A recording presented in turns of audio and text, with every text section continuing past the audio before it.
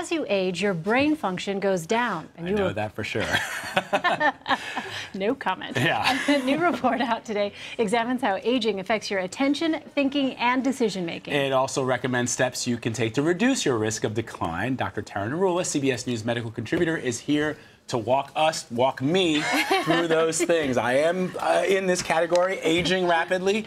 And everybody knows that my brain function is down. So the changes that are outlined in this study, Dr. Tara, what are they? So we're really at the frontier of beginning to understand how aging affects the brain. And what the Institute of Medicine did is publish a report that looks at cognitive aging. And it looks at it through a broad lens and how, in terms of how it affects society, the individual, and the family. We know that aging can, in terms of the brain, can be affected by genetic factors, lifestyle, and environmental factors. And for some people, they can age with relatively little cognitive decline. And with other people, it seems much more marked.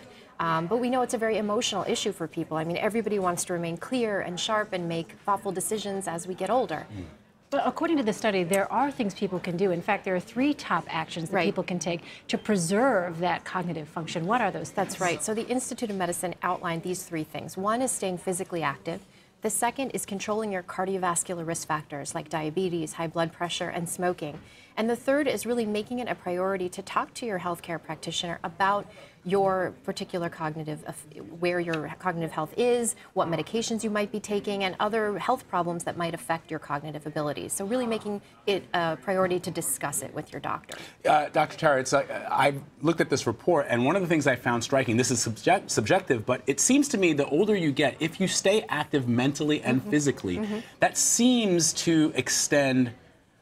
In other words, I've seen people who retire and they sit on a porch and then they're dead within 5 years. And I've seen people work until they're in their 90s, going to the office, even if it's just an hour a day. Right. So one of the other things that the report recommended is staying socially active and intellectually active and continuing to learn as we get older. Another thing that they recommended is getting adequate sleep. And also really doing education in terms of programs that are recommended or vitamins or supplements and which really might be beneficial and which aren't. And what about things like crossword puzzles and book clubs, playing music? What effect do those things have? Right. There's a lot of controversy around that and whether they really work. We know that it seems like they work in terms of helping you do those specific trained abilities. So by practicing a musical instrument, you can get better at that. By doing crossword puzzles, you can get better at that. But whether that translates into real life tasks and improvement of those things, we really don't know. The medical literature doesn't support it at this point.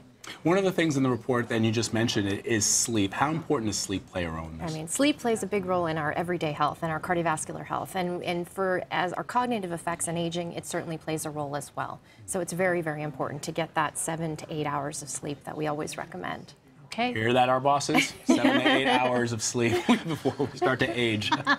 Dr. Tara Narula, thank you so much. Thank you.